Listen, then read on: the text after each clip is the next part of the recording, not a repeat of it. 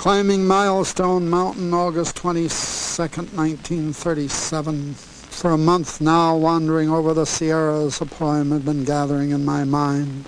Details of significance and rhythm the way poems do, but still lacking a focus. Last night I remembered the date, and it all began to grow together and take on purpose. We sat up late while Denham moved over the zenith, and I told Marie all about Boston, how it looked that last terrible week, how hundreds stood weeping impotent in the streets that last midnight. I told her how those hours changed the lives of thousands, how America was forever a different place afterward for many.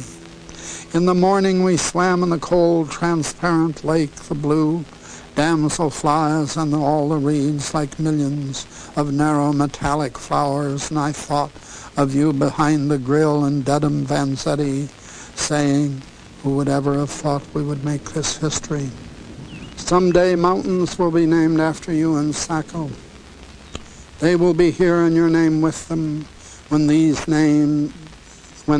days are but a dim remembering of the time when man was wolf to man. I think men will be remembering you a long time, sitting on mountains, many men, a long time. Comrade.